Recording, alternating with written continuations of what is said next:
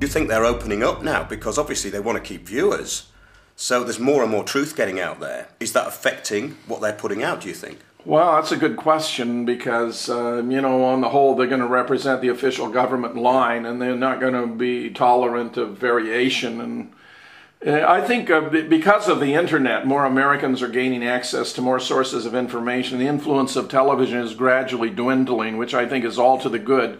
But then you have miscreants like Joe Lieberman, who are trying to clamp down on the internet and offer China, communist China, as a model. He says if the Chinese communists can censor the internet, so should the American government. Yeah. I don't know where he grew up, but no one else would have ever thought to offer such an example for us to follow. Well, that's how extreme it's got. It is. And Lieberman's particularly bad. In my opinion, he's betrayed every principle for which the government stands. Yeah. I think the two words conspiracy theory have just become programmed, mind-controlled into the population. Yes.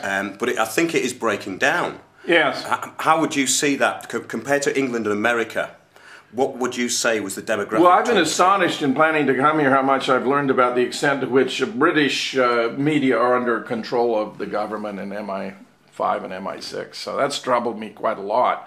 I was very glad to find a venue like Friend's House, which is so prominent and easily accessible opposite Euston Station, to hold this meeting. But I tell you, I went through about a dozen different colleges and universities before I was able to land Friend's House, and I only did that on the side. I didn't let those with whom I was collaborating here in London know that I was even dealing with Friend's House until I'd locked it in. So the others refused to put the meeting and the others wouldn't allow me to do it. Yeah. Well, I think this is we're living in pretty much a police state in this country now. I'm sorry to say, and the number, you know, I think London is the most surveyed population in the world, with the cameras on every corner and so forth. And it's people's whole mindset has become used to this. I'm very disenchanted with the situation in the United States, and Barack Obama has not lived up to his promises as a new president. He hasn't rescinded the Patriot Act. He hasn't repealed the Military Commission Act. He hasn't closed Guantanamo. He hasn't got our forces out of Iraq. And now he's sending more to Afghanistan on the basis of the claim that that's the region from which we were attacked. Is the man that simple-minded? Does he know more about the reality of 9/11, that it was an inside job with help from our Israeli friends? The first thing he did when he came in was bomb Pakistan. Yeah, I agree, that was very disturbing. No, it's taken me a while to become as disillusioned as I am now, but I no longer have faith in Obama, and I do think he is a stooge for the forces that were dominating the administration of George W. Bush. So what we really have is a third Bush administration. Some call it Bush Light or Bush in blackface, but that seems to be the reality. So you thought there would be a sea change when Obama came in? I did. Really? Yeah. I sent the man $100 5 different times, and now I think I need a refund. Yeah, plus interest. Plus interest. Damn straight. So you're helping to bail the banks out and you didn't even realize. Yeah, indeed. As far as 9/11 goes for America, we had a similar incident here, which is on a much smaller scale, 7/7. Yes. Now, have you done any research into that? I have. Yes. Yes. I've even featured Maud Dibb, who created 7/7 Ripple Effect, the DVD, on my radio program twice, and Nick Kollerstrom, who published Terror on the Tube, both of whom are leading experts on this subject. And what I love about 7/7 is it's a microcosm of an inside job from beginning to end. Start with Peter Power talking about training up, and on the very same tube stops, same lines where the actual attacks take place, and you got these 4 Muslim young men who are supposed to come in to serve as the patsies, but they can't make their connection. So the bombs go off, but they aren't there to be nailed, and in fact they apparently turn up being shot to death when they're trying to make their way to the Reuters news service to report what's going on. I think that the 7/7 Ripple Effect is brilliant, and every British citizen and American should watch and study it. Yes, indeed. This false flag terrorism, they seem to follow a very similar route every time. And there's a history with the Mossad, you know, whose motto is make war by deception. For example, I have twice been flown to Buenos Aires to give talks on JFK and 9/11, and I have come to know Adrian Salbucci, who is a leading expert on 2 attacks, one on the Israeli embassy in 1992, another on the Jewish Community Center in 1994. I interviewed him on my program, and VoltaireNet.org invited us to transcribe it for publication on their international journal, which we have done. You can find that also on my blog site at jamesfetzer.blogspot.com.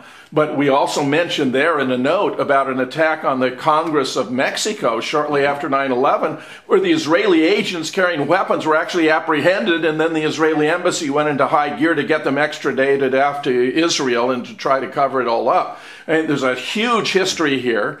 In a book I recently discovered, from which I actually read several chapters on the air, Stranger Than Fiction, which was published in 2003, gives a really excellent analysis of the history of Zionism and the creation of the Israeli state and the many terrorist attacks involving, for example, the bombing of the King David Hotel, dressed as Arabs. These terrorists were seeking to promote the creation of Israel. It's really unbelievable. And you have to study it to understand the influence of Zionism, this belief that's virtually mythical in Jewish superiority combined with a belief in the entitlement to the Palestinian lands, for which there's only the most dubious historical evidence or justification.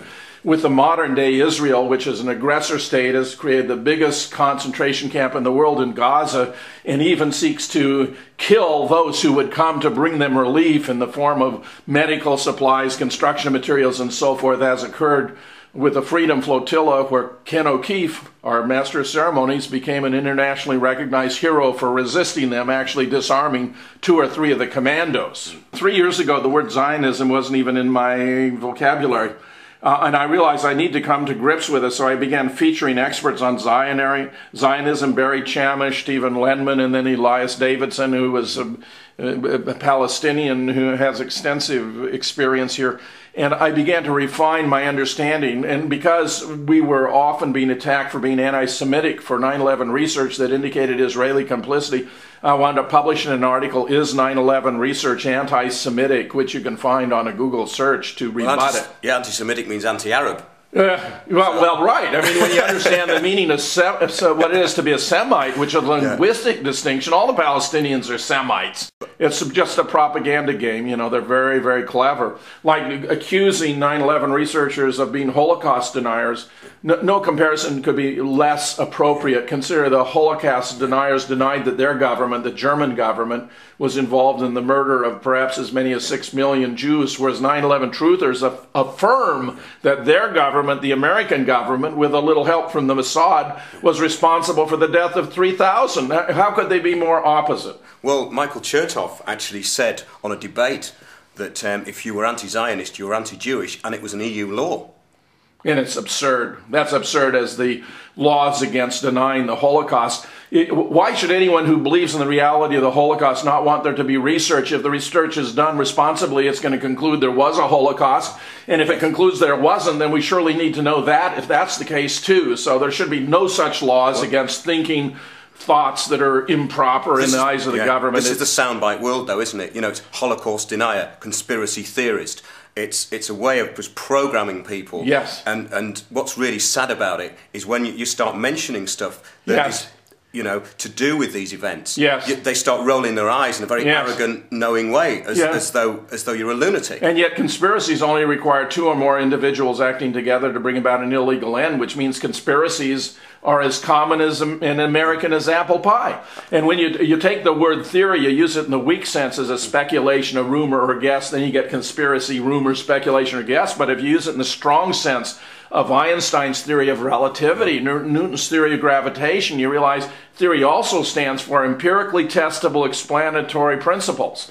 And when you combine that, which is what we've been doing in Scholars, taking from the weak sense of conspiracy theory to the strong sense of theorizing, about conspiracies in ways that is empirically testable, and you transform your understanding, which is what I've done both in relation to JFK and 9/11. You go to patriotsquestion911.com, you're going to find 2,000 experts across many fields. You get former government officials, military experts, engineers and architects, as you mentioned, pilots and aeronautical engineers, structural engineers, mechanical engineers. You find their photographs, their bio-statement, and their remarks, their views about 9/11. It's overwhelming and speaks to the depth as well as breadth of interest in this issue. I think around 45% or more of the American people now no longer believe what they've been told about 9/11. I think that's probably slightly higher than here. Probably slightly higher. In relation to JFK, it's up around 85 to 90% who no longer believe what the government's had to say. So what do you see the future of scholars for 9/11 truth? Do you think more and more people will come on board, more credibility? Well, I would certainly like to think that. I believe in the proliferation of competing research entities. However, the history of science is replete with how the science has advanced when you had competition among different groups. So I'm just as happy that there's now a multiplicity rather than a single entity, though we did a great deal to shatter this overriding lack of willingness to talk publicly about 9/11. I think scholars had an historic place here. In fact, when I began the organization, the line for articles in the mainstream press was virtually flat. And when Scholars was founded, it started to climb, and it hasn't reduced since. So do you think that Obama's going to close down the internet at any point? Well, I certainly hope not, but the idea that he should even want to have the authority to do that is just, to me, dumbfounding. I cannot think any single action the government could take that would create a greater uproar among the citizens of the United States than shutting down the internet. There would be genuine outrage. Everyone would be affected. It's unbelievable.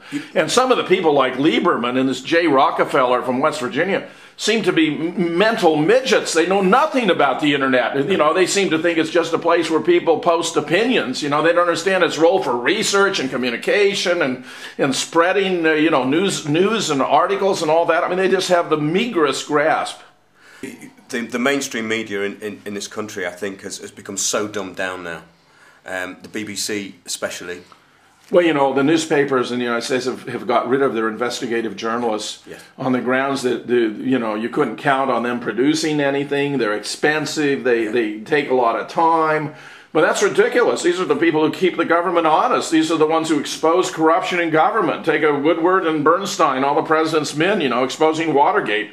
If it hadn't been for them, Nixon might have got away with it. I mean, it's just unthinkable that the Fourth Estate should abdicate its responsibility. The Founding Fathers were well aware of the importance of having an independent press. Even Thomas Jefferson, as I recall, observed that if he had to choose between a government without newspapers or newspapers without a government, he would choose the latter. And now what we get is just PR. I think that's pretty much true, yeah. The one-sided view that the government wants you to have, shaped by its intelligence agencies, so they've begun a massive propaganda operation. In fact, Frank Wisner, who was a genius at propaganda for the CIA, you have this description of an organ with, you know, CBS, ABC, NBC, New York Times, Washington Post, Chicago Tribune, and he called it the mighty Wurlitzer. So he would sit there and play the tune, and all the newspapers and television would broadcast the same message. It comes to the point where newspapers in this country can't make any money, so the quality of the journalism is obviously on the floor now.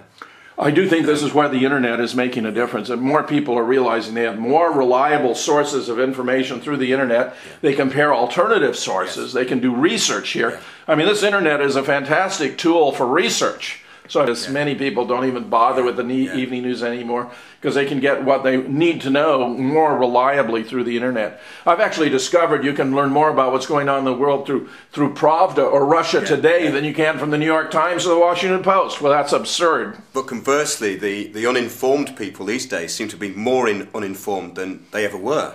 Studies have shown that those Americans who get most of their news from Fox News are the least informed about what's really going on in the world. Those who go to PBS and the internet are the best informed. So it's really quite a striking spectrum of knowledge and opinion. Yes. So, are you going to come back to England soon? I look forward to it. I love this. Is about my 7th visit to London, and I enjoy it. It's my favorite city. You seem to be thriving on it. I'm having a great time. Thanks, Jim. My pleasure. Thanks to you. Yes.